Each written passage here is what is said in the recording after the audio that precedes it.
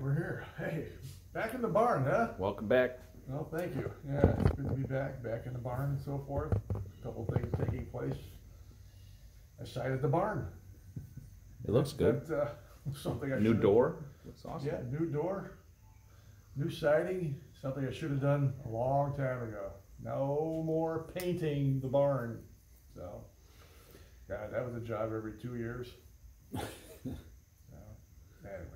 Well, speaking of every 2 years, it seems like the same subjects come up in firefighting every 2 years. Really. And right now, as far as I could tell, the initial attack line, pre-connects versus static, hose loads and folds are back in the rotation for, while we're in the season of Rona. We're trying to re-examine what we're doing.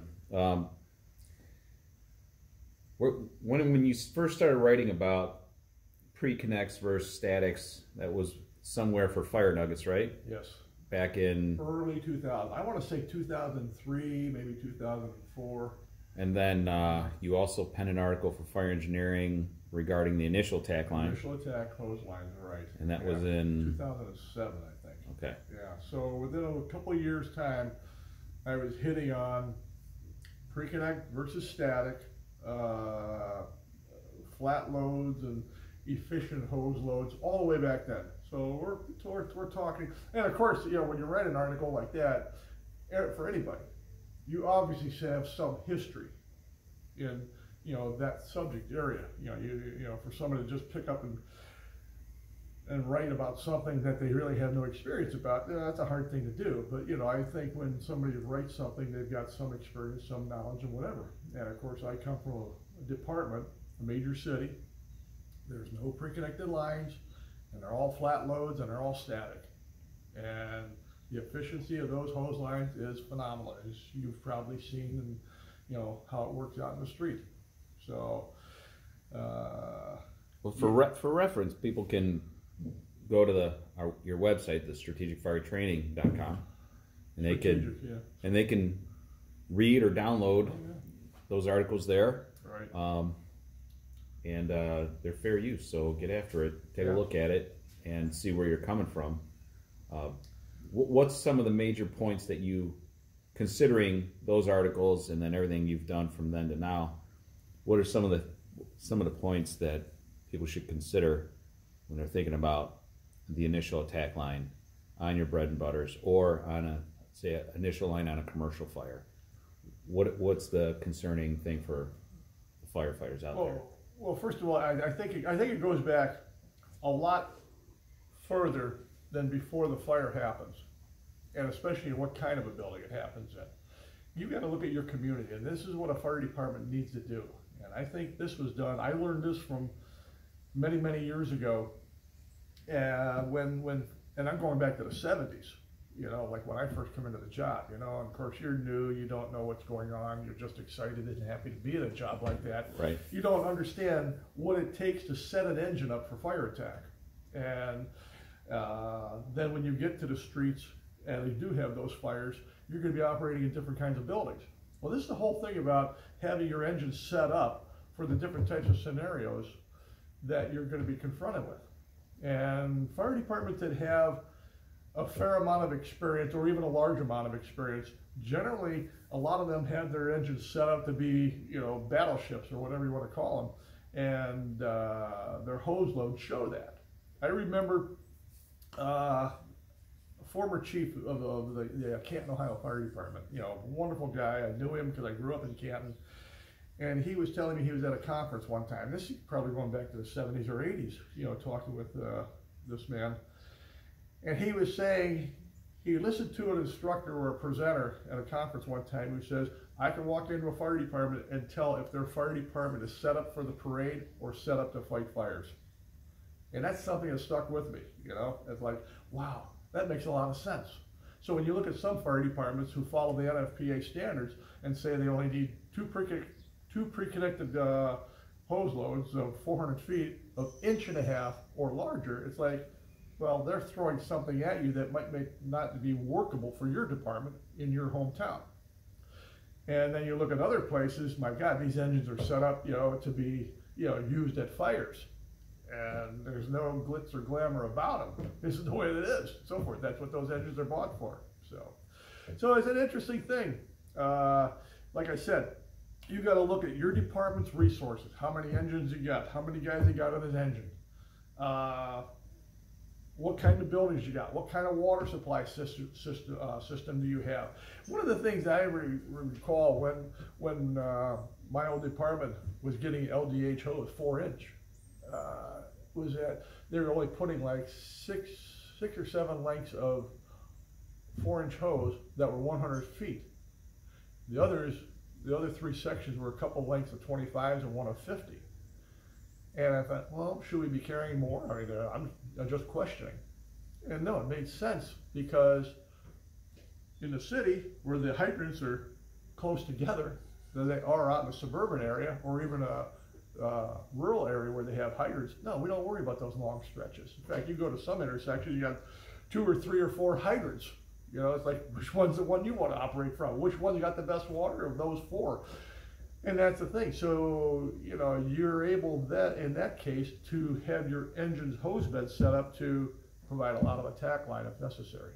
So, and you still got your sufficient amount of LDH for that purpose. I see that a lot where fire departments are really supply orientated, and I think it comes from as communities come up and grow, there's not a lot of fire activity, and they're going off what was tried and true in a very rural setting where you needed thousands of feet of supply and drop tanks and hard suctions and never really graduated away from that. Now you're looking at farms that are now plowed down, and now they're developments, and there's a house every 40 feet that's 30 feet off the road, and it's set up to where you could get away with less than 1,000 feet of large diameter hose and a 750 gallon tank, and that's 90% of your fires right there. Exactly. So, well, that's an interesting continue to reevaluate. You got to evaluate where you're working, and it changes over the years. And one of the things also in some of those areas that you're talking about, especially like your rural areas or your outlying suburban areas, as you say, they were worried about getting water to the fire, and that was their main focus, rather than getting the water on the engines in the tanks onto the fire. So consequently, you had a zillion feet of LDH and only a few hundred feet of attack line. So that's the thing about changing your firefighting. Again, evaluating your community, evaluating your fire apparatus, evaluating your personnel, how many guys you got on an engine and stuff like that to make this thing work. Because we've said it many years back, it was decades ago, let's put it that way. So all this new stuff that's coming out, we got to attack the fire. Bullshit. We had that same mantra about attacking a fire aggressively decades ago. Back in the 1900s? Oh, probably. Yeah. Because that's what they talked about. Has the firefighting environment changed since then? Absolutely. Remember the old term chemical lines, which was a booster line with the soda acid tank behind where the guys sit when they drive the engine down the street? Well, that changed to a booster line that came with water from the tank into the pump that way.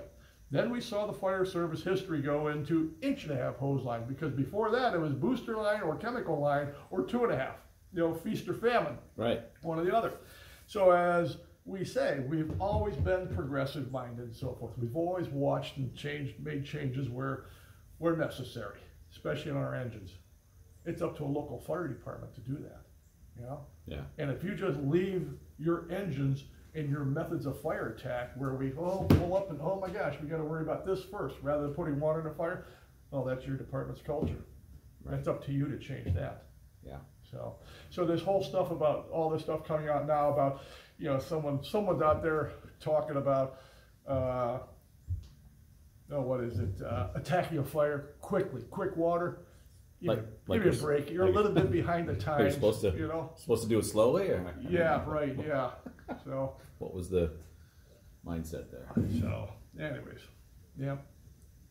get water quickly. We've always talked about 90 seconds or less at an obvious working fire. We're talking about your regular daily routine type fires and structures, your 1 and 2 families, or your small fires where you can start off with tank water right away. The engine arrives, your firefighters step out of the cab, they make an assessment, they've got their turnout gear in their tank, SCBA tank, ready to go. They get the line, get water to it. 90 seconds or less. That's not a hard thing to do. And it should be something that every fire department is trained to do. Okay? It should be an expectation. Rather than having somebody, especially looking at some people's backgrounds about where they come from, about talking like that. You know, it's like, well, okay, fine. Yeah. This is something that many fire departments have already done, already practiced. So. All right. Yeah. All right, we'll move on. But Yeah. again, for folks that are tuning in or unaware, go to the Strategic Fire Training website, take a flip through the resource page, and check out the Book of Shoup and these articles that he's referencing from 17 plus years ago. Yeah. Yeah. They're all there. Yeah. So take a look and enjoy some of the experience-based stuff that Jeff has written out there for you. And some of the stuff, don't forget, there's a lot of other guys who are out there, you know, also, you know, again, you know, let's not forget Andy's work, you know, and all that he put out there too. Right. Know? So.